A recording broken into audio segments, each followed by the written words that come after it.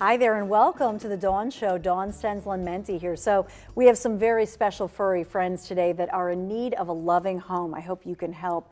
We're going to get a cat education first, and then later in the show we're going to have some dogs on. So we want to bring in Michelle Muller, who's the development coordinator from Mainline Animal Rescues, here to educate us all. Good to have you back again. So great to be here. Thank you. So we should start with an update. So originally we had you on and you were talking about your dog Huey in a contest to raise money and vote for Huey, and actually it resulted in Huey placing, and yep, and he placed about 5th out of thousands of entries, which was very exciting. We didn't get the prize money, but we did find out that a dog who was adopted out from our rescue was because they saw us on the Dawn Show. Yay! So we were beyond thrilled that it really is powerful to get our message out and for people to see the really huge benefits of adopting animals. Well, and that's what it's all about. So we hope we get at least 5 adoptions today. Absolutely. So tell us who you have here, Michelle. So I have Trio here. He's getting comfy in my lap. You can see he's a sweetheart. He's about 4 years old, and he actually came to us by a Good Samaritan who found him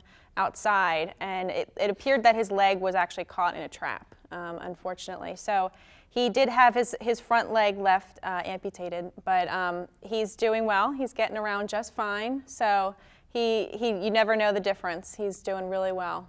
So he's missing his front left leg. Yep. He's missing. Exactly. So, but he recovered really well from surgery, and that's a huge part of what we like to talk about people with is educating them on indoor-outdoor cats. You know, so many times there are risks outside the home that people don't realize. They're trying to, even with good intentions, get their cat outside and give them some fresh air, but unfortunately there are a lot of things outside the home, like a bear trap or like poisonous materials. But who has a bear trap around? They're not trying to catch bears. They're obviously trying to keep stray cats away, or neighbors' dogs or something. It's pretty mean. Exactly. And unfortunately there are a lot of people that they just don't like, having the animals outside, so they'll do their own, justice what they see, where they'll put a little bit of antifreeze because cats think that tastes good, but it's actually obviously very poisonous to them. So there's a lot of hazardous things out there that's a huge risk for them to be outside. One of the huge differences is actually just learned recently, their lives are greatly shortened. So an indoor cat can live a very healthy, successful life inside the home. We see most cats that we adopt out about 20 years old. A cat who's an indoor-outdoor cat who goes outside is maybe about 5 years. Wow. So it really shortens their life. Things can happen, things like other predators, other animals. They get into a cat fight with any other cats that are outside. They may be injured and you don't know it. A lot of the strays that we pick up have been in homes before, you can tell.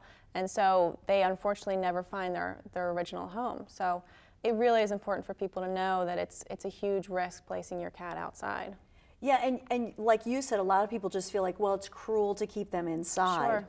But we even had recently, our mailman came to the house and said, did you just see that in our driveway?